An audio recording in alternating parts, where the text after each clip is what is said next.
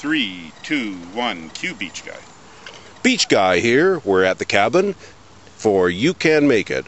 This edition is Steakhouse Burgers. We're here with David, Gwenda, and Bill.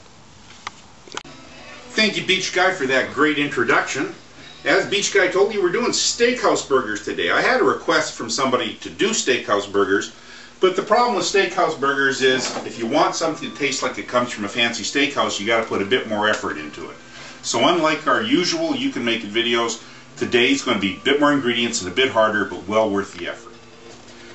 What I'm going to do today is you got to make several different things in stages to make your steakhouse burger. The first thing you got to make is caramelized onions, and to make those you need 15 milliliters or 1 tablespoon of canola oil, 15 milliliters or 1 tablespoon of wine vinegar, 5 milliliters or 1 teaspoon of sugar, 5 milliliters or 1 teaspoon of thyme, 1 medium-sized Spanish onion, 2 cloves of garlic, 1 milliliter or 1/4 teaspoon of pepper, or 1 milliliter and 1/4 teaspoon of salt.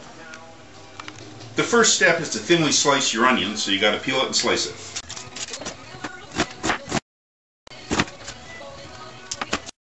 Next, we're going to slice a couple of cloves of garlic up.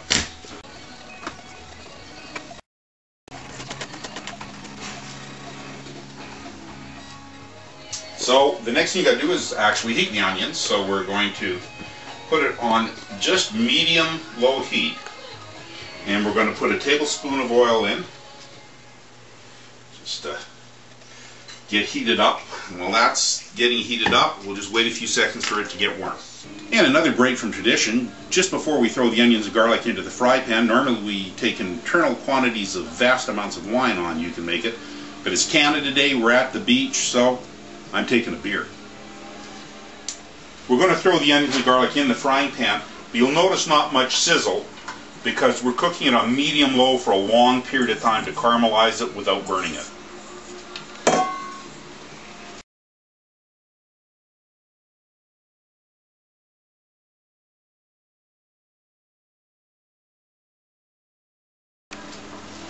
Now that you've got all the ingredients in, just stir it around.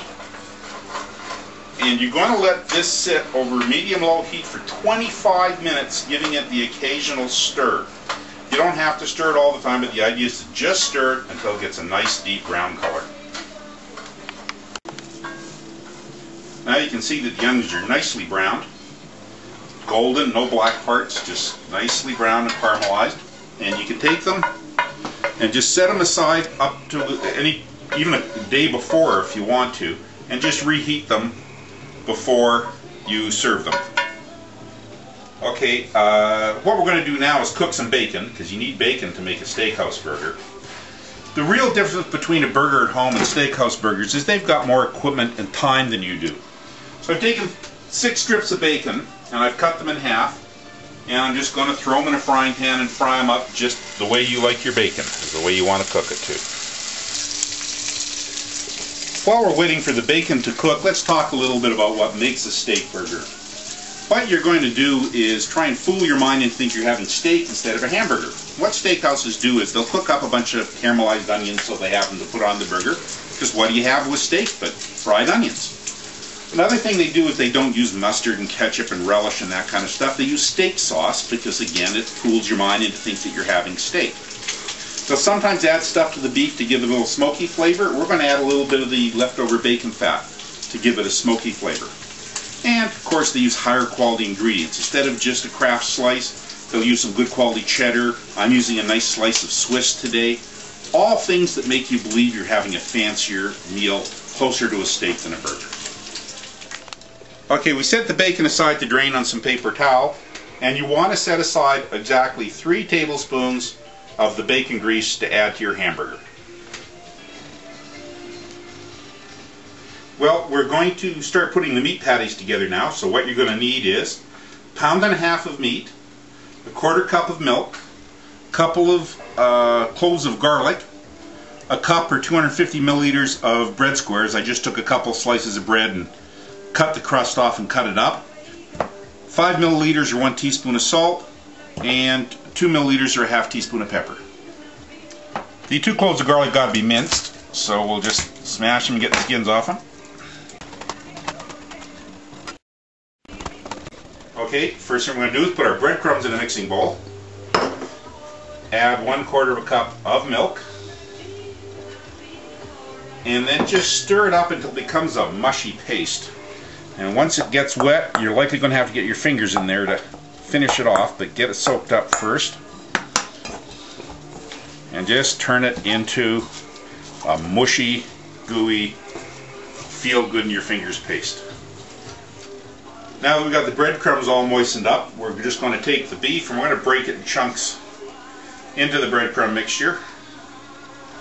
And get all of it in there. 1.5 pounds of nice lean ground beef. Now we add the 2 cloves of minced garlic, the bacon fat we saved from our bacon, 3 tablespoons of bacon fat, gives a little smoky flavor, 1 teaspoon or 5 milliliters salt, exactly, 1/2 teaspoon or 2 milliliters of pepper, exactly, and then you just want to start turning it together. And the idea is not to really squish it, it's to loosely mix it and keep going until it's thoroughly mixed, but not handling it any more than you have to. Okay, now that you've got it thoroughly mixed, just take it out and you want to break it into 4 patties. I find the easiest way to do that, just kind of bring it around, cut it in half, cut it in half again, and then just form each quarter into about a 3/4 inch, 1/2 to 3/4 inch patty. There you go, nice 3/4 inch well-formed patty. One of the secrets that they have at steakhouses is they have grills that get incredibly hot, and that gives a real char flavor to the burger. So when you get your barbecue ready to cook your burgers, it's got to be as hot as you can get it. This one's over 600 degrees. So I got both burners turned up to get it that hot. As soon as I open it up though, I'm going to turn one down to medium. And then we're going to throw 1 burger patty on the hot side, and we're going to just get them going. And that smoke and sizzle is what gives it the char flavor that you get from the steakhouse. I'm putting the bacon and onions on the reheat part of the grill just to get them a little bit warm before we make up the burgers. After 2 or 3 minutes on the hot side of the grill, you want to move the burgers over to the cool side of the grill so they can have a bit longer to cook without getting really charred. Okay, now they go back to the hot side for a couple of minutes. And those dark char marks are exactly what you need to make it taste like a steak burger. It started to flare up on this side, so I took it off the hot side and put it in the cooler side right away because you don't want to flare up to char. That ruins the flavor. Get them over the medium side, give them 4 or 5 minutes. Okay, we're just going to see if they're done because they got to be measured 160 degrees in internal temperature. So you take an instant read meat thermometer and you slice it in the meat lengthwise like that, at least a couple inches in, and read it, and 160 on the nose, perfectly cooked. We're going to put the burger together. We've got some high quality sesame rolls. We're going to start with just 3 half pieces of bacon on the bottom. We're going to put our meat patty on top. We're going to give it a little bit of seasoning salt. We're going to fire some nice Swiss cheese or your favorite cheese on top of that. And then we're going to put a little A1 sauce on the bun. Like I say, use a high quality bun, but you can use sourdough bread, whatever kind of bread you like. That's half of the burger, so make sure you use a good one. And of course, some nice caramelized onions. Just spread over the top of that. Put the lid on, and you have a steakhouse burger. Well, here's our burgers. I got my wife here today and my best friend. It's Canada Day. Steakhouse burgers, good wine, good food. I love it. Cheers.